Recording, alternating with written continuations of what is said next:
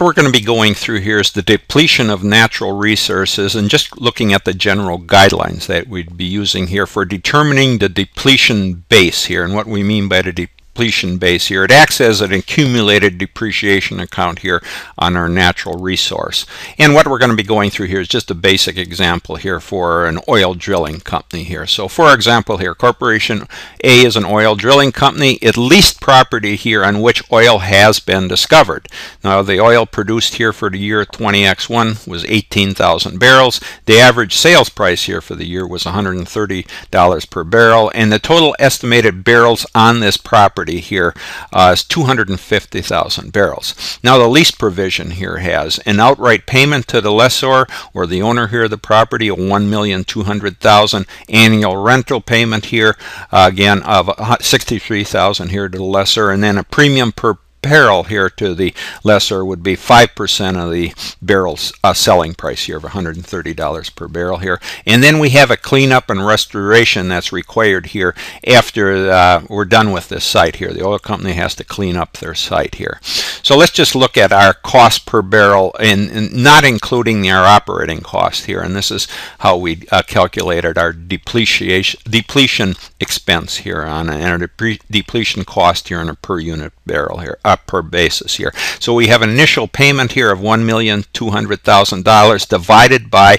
the total amount here of estimated barrels of oil on this site of 250,000 is going to give us a cost here of $4.80 here per barrel. And then we have the annual rental payment for the year here, $63,000 per year divided by, in this case we had 18,000 barrels here for this year here. So that as for $3.50 here, and then the premium per barrel here, that was 5% times our selling price of $130 per barrel for $6.50 here. And then we have to include this to restore the land here, that's $60,000 here at the end of the lease here, divided by the total amount of estimated barrels that we have for this site here of 250,000 here, gives us 24 cents per barrel. So our total cost here per barrel for 20X1 is $15.04, and that would be our depletion cost here on a per unit basis. And essentially that was our total cost here minus any salvage value here,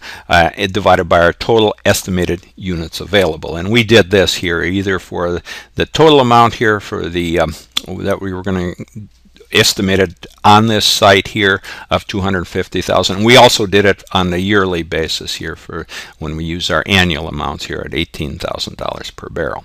So anyway, that's just a basic example here. It doesn't include any drilling costs and all the rest here. But let's just go and look at what we're talking about on these guidelines here.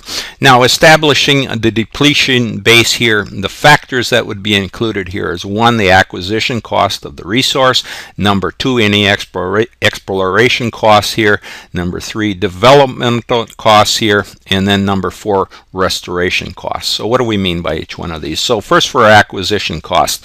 Now if it's successful, you would include it here in this depletion base. If unsuccessful, then it's written off here as a loss here. So number 1 for our acquisition cost, the right to search and find an undiscovered natural resource here. Number 2, the price paid for an already discovered resource.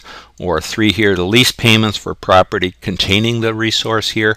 Number 4, royalty payments to the owner of the property. So that's what would be included in our acquisition costs here. Now we have our exploration costs here, and the costs needed to find this resource here. Number 1, when substantial, you can capitalize in the depletion base here. And number 2, some companies just expense these costs here, and that's for our exploration costs here. Now for our development costs, we have both tangible and intangible. So number 1, intangible equipment costs that they do not normally include in the depletion base. You just depreciate them over the useful life and expense them here. Number 2 here, intangible development costs. Quite often they're part here of the depletion base here. So that takes care of our development costs here. Now restoration costs here. Number 1, this is where you restore the property to its natural state, and that's part of the depletion base here, and it's based on the fair value to restore this, restore it to its natural state here. So we've just gone through defining our 4 different items here. Let's just go over them again here. Our acquisition cost here, what would be included, exploration cost, what would be included here, and our development costs, what would be included here, and our restoration costs. So we got those 4 different what would have to be established here and determine what would be going into the depletion base. Those are the 4 different factors that we'd be looking at here. And then let's just say for our example here, this is let's just go here where for 20x1 on that basic example that we looked at, how we would record our accumulated depletion here, which acts as a it reduces the carrying value of this oil field here that we leased and that we're using here for 20x1 for the oil that we taken out of it. So, and then this acts as a again, this is a contra asset account to whatever we have capitalized here in the cost of this oil field. And then number 2, we have this other account here, and the accumulated depletion account here is on our balance sheet, and then on our income statement here we would recognize a depletion expense here for the year here, the 20x1, and that acts as our cost of goods sold. So what would be included here would be for this year 20x1 here, where we estimated the total cost per barrel here of the depletion. It was $15.04 times, in this case we extracted 18,000 barrels out of the site here for year 20x1, and that gives us a total cost here of expense here of $270,720. So that goes into our accumulated depletion here for this for the year here for this oil field here, and then we recognize it as a depletion expense here on our income statement here. Assuming we, in this case, we assume we sold all these barrels here, and you would do that based on your sales here. And just one other thing here. What we've done here is we write off the resource base. That's the cost of the depletion here. And in this case, we use the units of production method, and it's an activity approach here, and it's a function of the number of units extracted during the period here, and that'd be on a cost per unit of production. And it's also based on the sales that we'd have here for the year. So if we didn't have the sales, we probably wouldn't have recognized our depletion expense here. But had we sold all these barrels here, these 18,000 barrels for the year, so we recognize it here as a depletion expense. Otherwise, it would be, again, sitting in our accumulated depreciation account here, but it would also be sitting in our inventory account.